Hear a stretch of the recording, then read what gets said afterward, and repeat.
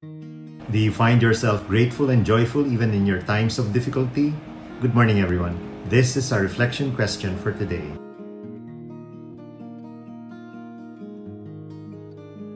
There is a story of a doctor who went to visit a very sick man back in the days when doctors made house calls.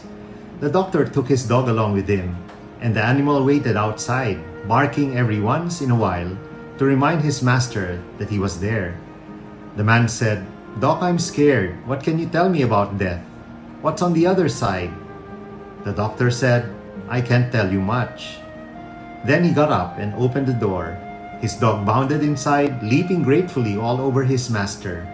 The doctor continued, "My dog has never been here. He had no idea what was on the other side of this door. All he knew was that his master was on the other side. I can't tell you, friend, exactly what's on the other side, but I know that my master is waiting there. That's my view.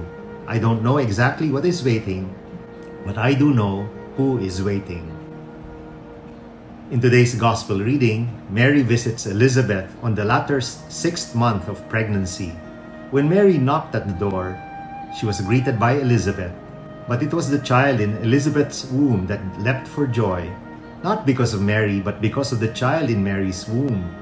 God was with Mary. God was in Mary. We reflect on the beautiful Magnificat, the hymn of Mary, to remind us of Mary's example of obedience, trust, and her heart full of praise and gratefulness. Mary did not know what the future held, but at her tender age, she must have been 14 at that time, she was already prepared for the great responsibility ahead of her, including, as Simeon prophesied at the temple, experiencing the sword that will pierce her soul, the death of her son Jesus. The angel Gabriel assured her that she was filled with the grace to overcome her ordeals in life.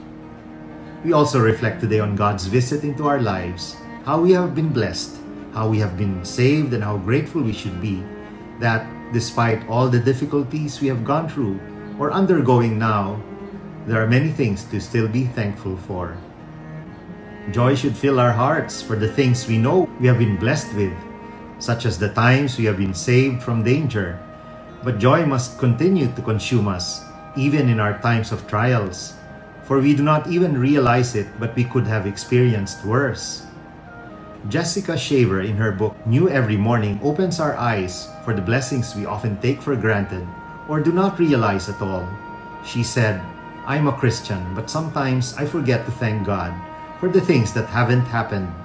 I'm grateful for the accidents I wasn't involved in, the illnesses that never developed, and the times I could have been mugged but wasn't. I'm thankful my house didn't burn down when I left the iron on for 5 hours.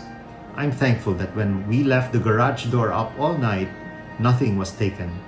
Ever since my daughter nearly sheared her fingertip in the bathroom door, I'm thankful for every uneventful day." Our Lord's invitation is to be like Mary, full of trust and covered with joy. Let us heed the words in Ephesians, "Rejoice always, pray without ceasing, give thanks in all circumstances." Let us constantly ask for God's grace as we strive for holiness, to be confident of the morrow. When the final door of our life opens, we know that the one waiting for us on the other side is the Master of life.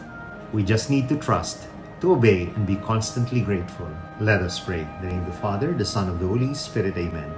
Heavenly Father, fill me with your grace so that I may always be joyful in my times of testing, when I experience trepidation and fear, when my resolve to follow you wavers. This I pray in Jesus' holy and mighty name. Amen. In the name of the Father, the Son, of the Holy Spirit. Amen. God bless your families, brothers and sisters. God bless our Catholic faith and couples for Christ.